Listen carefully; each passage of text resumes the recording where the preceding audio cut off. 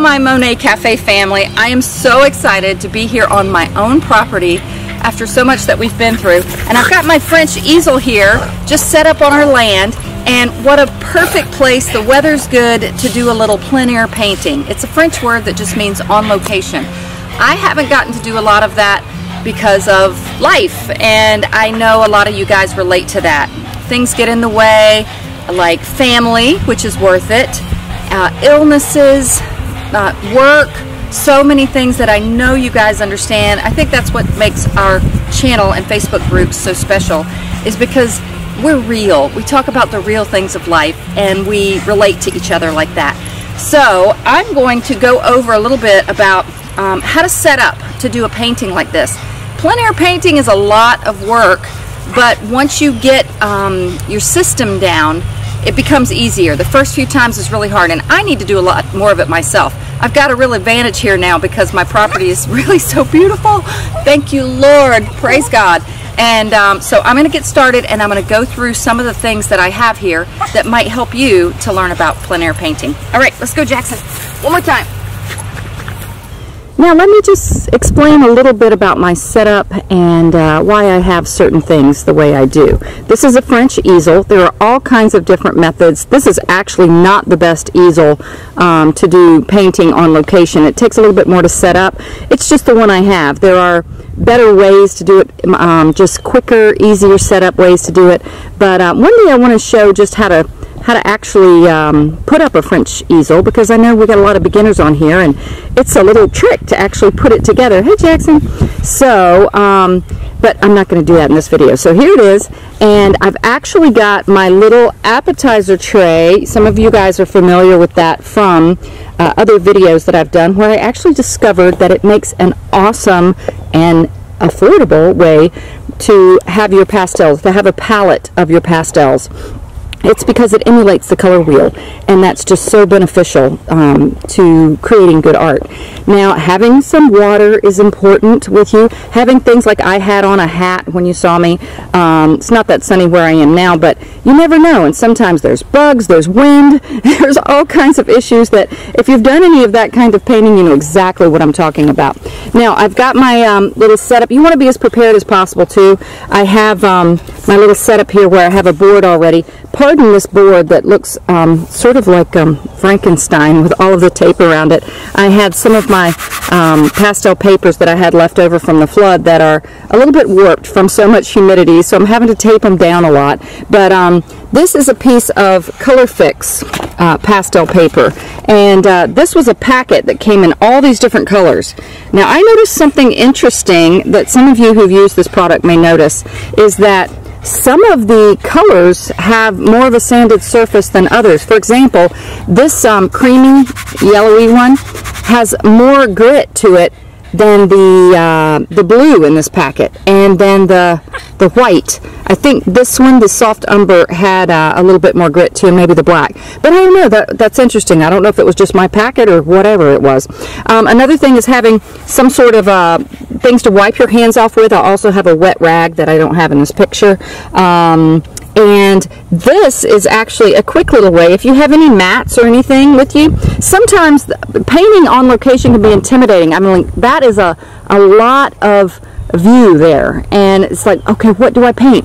And you can try to kind of crop it in your mind, but often that's kind of hard. So I find a little mat is a great way to crop. You can kind of get an idea of, and all you do to make it bigger or smaller is just zoom it in or out to your eye, to your focus, okay? You can do it vertically, and I'm going to wait to paint just a bit because the sun's going to go down a little bit, and we get the most awesome, not sunsets, but just when the light is not quite so bright as this. But I'm not going to start too late because light is fleeting. And another good idea is to often take a picture of what you're going to paint before. Like right now, with my camera here, I should just go ahead and take a picture so I can see it. Maybe take a few of them if I'm not so into painting, to capture the different light, because it really changes quickly. Alright, so that's just a little bit about plein air painting and how to get started. There's so much more to it, but let's get started painting, and I am so excited.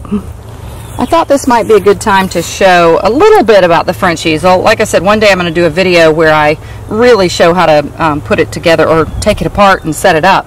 But if you're standing to paint like I am, this is really low right now. I mean, I'm doing it horizontally and I don't want to squat down. I do have a stool here to sit if I get tired, but it's a high stool where it's almost like I'm standing. So French easels have these knob on this side, knob on this side. You get to where you just know how these work. You screw one way, one the other way, and you can just raise it up to whatever's comfortable for you, and then you're good to go.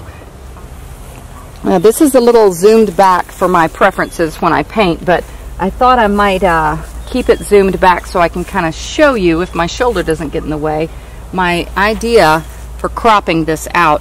Now what I have here is just a little tray. You saw I have my pastels on the other side, but within my pastel palette I have a few little harder new pastels that are good for sketching. And I usually like to sketch them in a little bit darker, but this is just a paper towel in a little Tupperware container that's from a Chinese restaurant we like. So you can repurpose a lot of things as an artist. So I'm just putting this is my little pastel holder right now while I work. Alright, so, and I have a nice little drawer in the French easel. You probably can't see in this picture, or this view, but I'm going to just grab this little one here. I think I'm going to do it horizontally, and I may need to readjust my easel. Let me do that real quick. Okay, yes, I think that's a little better. So what I'm doing now is I'm just holding this up. I'm getting a view of what I want to paint here. I really like the shadows. I like this one big tree is going to be more of the right side. I want to keep my horizon line not quite in the middle, so I think I'm going to go up with this. You'll see. I'll share a little picture, hopefully, of this. So all this is getting in shapes.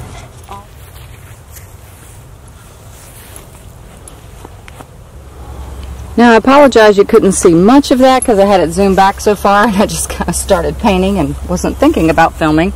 That's the hard thing about doing all this by yourself. But I got a general idea. I like these long shadows. I like this, while the horizon line is more straight, I like the shadows going down, which kind of helped me with not having the horizon line right in the middle. I am going to kind of have it there, but I think the shadows will draw the eye down here, so that's the hope anyway. I'm going to take a piece of this pipe foam insulation and I'm just going to kind of scrub in this, especially the background trees, because they're lighter anyway. These are, I press real lightly with these in the background because they're going to be the lightest in value. Things get lighter as they recede in the distance, lighter in value. That means lightness or darkness. So this is kind of still a little bit darker under here. Then right here under these two, this is going to be the darkest dark, even though I'm not going to see it right here. I'm going to establish some more dark soon. But once again, this is all just to get an idea. You're just kind of sketching with putting down some values. That's really all this is. There's another tree on this side. It's actually, I'm going to make it cooler because the sun, that's another thing you want to establish. Where's the light? The light's coming here. Even though the sun's setting over here, there's some trees and things blocking it. So I'm getting most of my light on this right side. So I'm going to keep that in mind. So things not in the sun are going to be cooler in color temperature.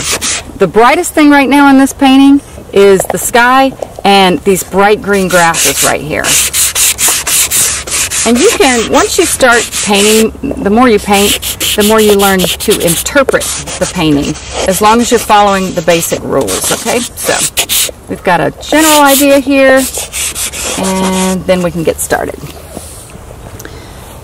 Now I'm going to go ahead, even though I'm still waiting for the sun to set a little bit, things are at least somewhat established with my composition, but I am going to go ahead and get in some of these darks before I have to be on crunch time, I guess I could call it.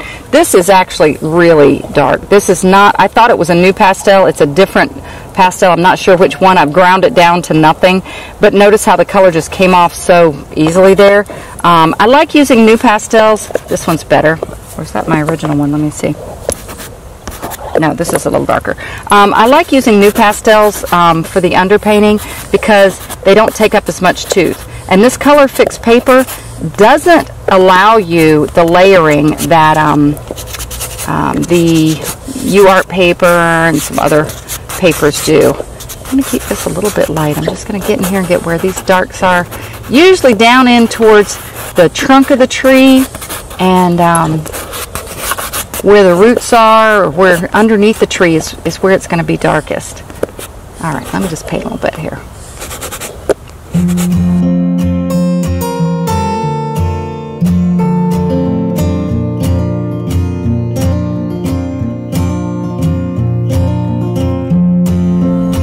I've got a pretty limited palette right here to start with. I know I've got some really dark shadows in those grasses, so these are going to be my darks, and they're a little cooler because they're shadows.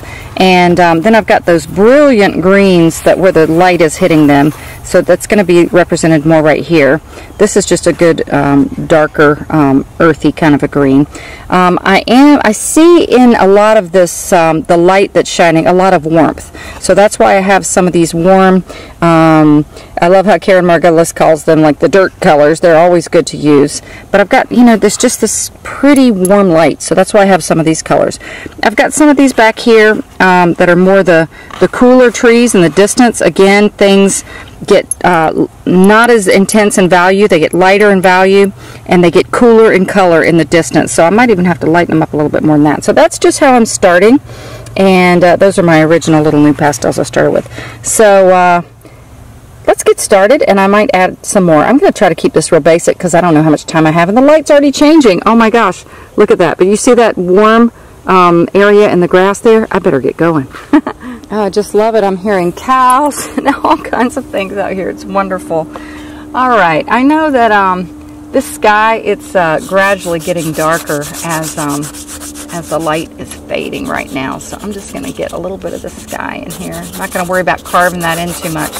And then the sky typically gets lighter at the horizon line. So I'm going to kind of sneak some of that in here. But because this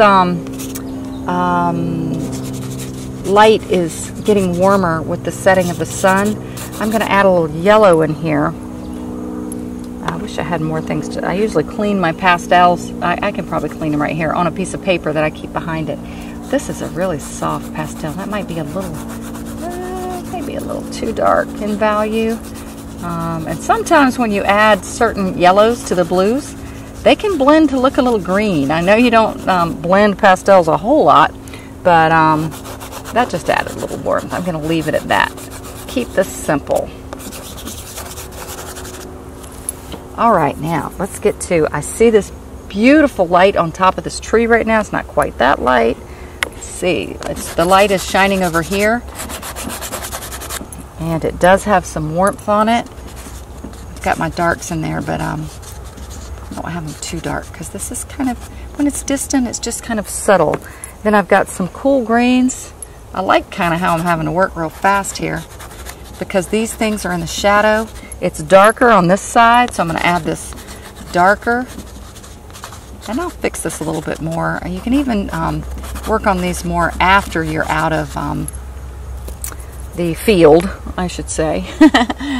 And I've got, man, there's some beautiful distant trees back here, but they even have that warmth just casting its light, which is awesome. And I am so glad I put in this general composition because I wouldn't know what to paint if I hadn't had that to look at. A little cooler here, but again, I'm going to get some of that that warmth. Even though they're far away, they do have some warm light being cast on them. There's noises all around back here, and some of it is these coyotes that live back here. That's why I'm having to really watch my kitties and my little Jackson, because Jackson, he would try to fight them. I know him. I don't want to put too much of this back here because I want those to still recede, and I don't want to put too many warm colors back there. But I do have this beautiful, it's almost an orange back here, light that's being cast from behind here. There's another tree in there. Just kind of dancing up and around here, and especially on that side of the tree. Oh, that's really nice. And I see, sometimes I just, when I have a color, I like to go ahead and use it wherever I see it.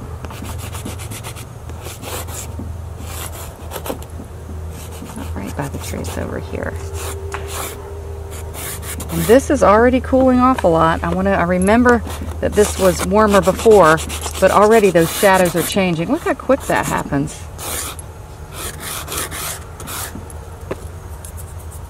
I'm going to keep some of this just from memory, because I remember that this was all really light in here coming down. And this was darker, so let's get that in.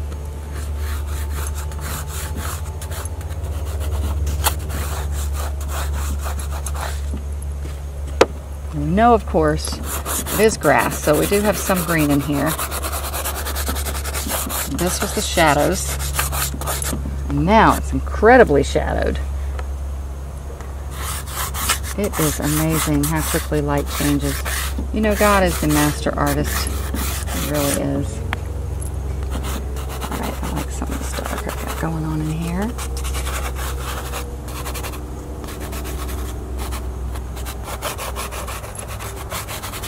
Hey Jackson! I see you back there.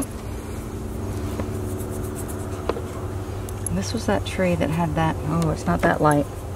That cooler blue. But I need it, or cooler green, I should say. Yeah, that's more it.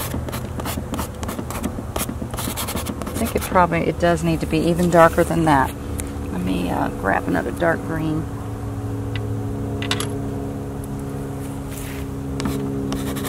Nope, that's about the same.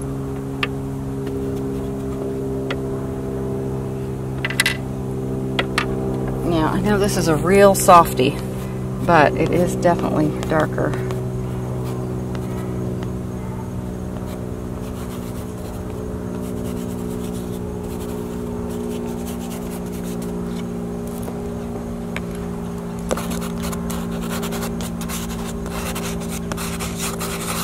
I'm getting some of this really pretty orangey colors in the branches here.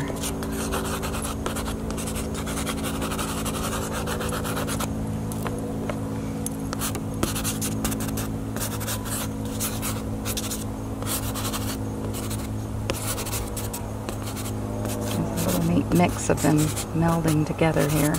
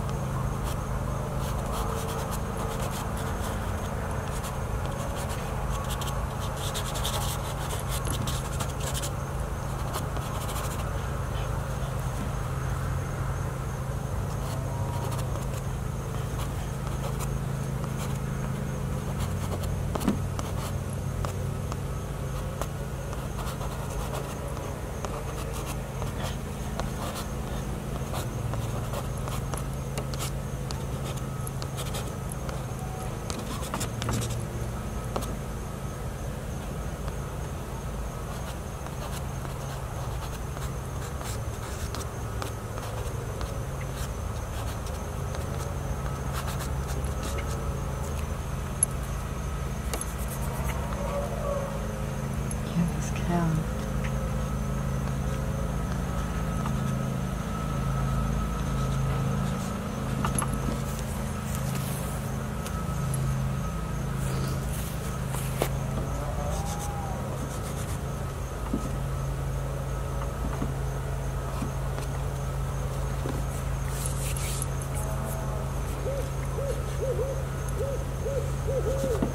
Who cooks for you?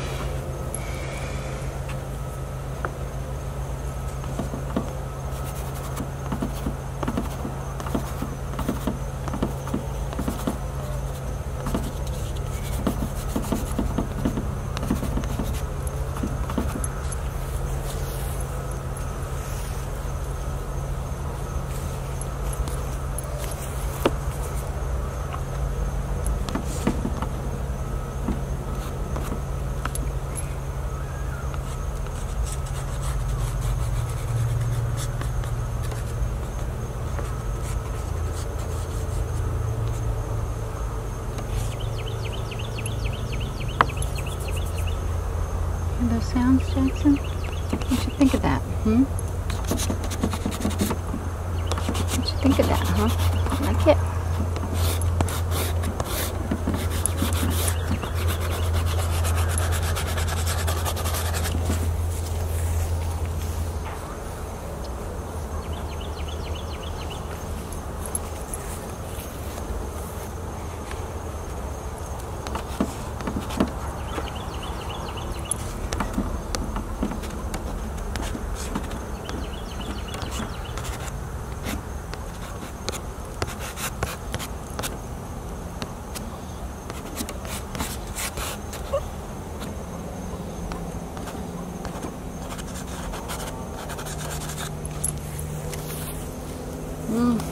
That's too orange. No, no, no. Cool it off a bit.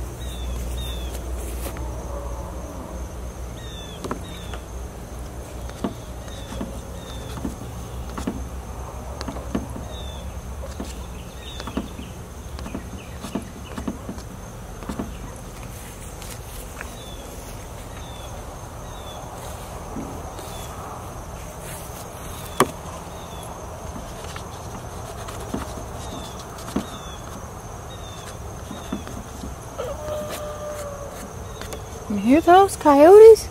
You hear them, buddy?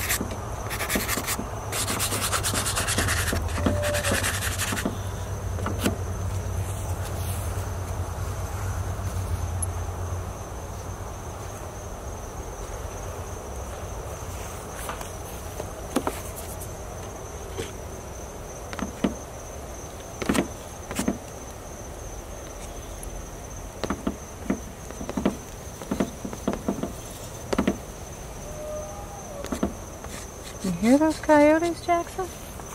You hear them?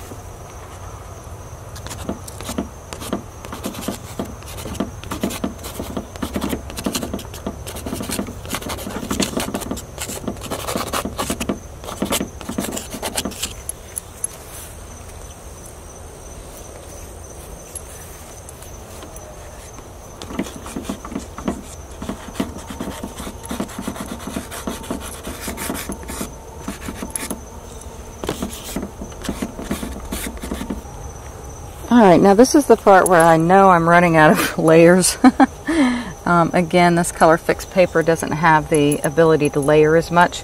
But it's the time when you guys know my expression, punching up color. I don't know if that's a correct artistic term, but it's when I say, okay, this is going to be my final little exciting time to make this kind of fun and not exactly what you see. Already I'm doing that right now. I've got this neat little magenta pink that is just so beautiful, and I want to keep it where there's going to be more warmth, which is going to be in the foreground. Maybe just a tad in those trees, not too much because they're a little darker in value, but I might just add a couple little marks here and there.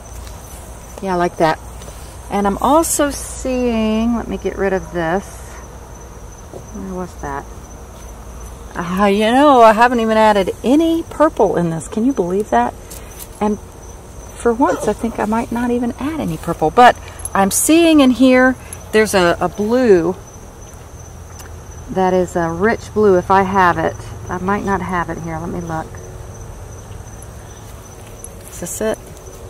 This might be it. Let me kind of put a mark down and see. Yeah. Just a little in these shadows down here.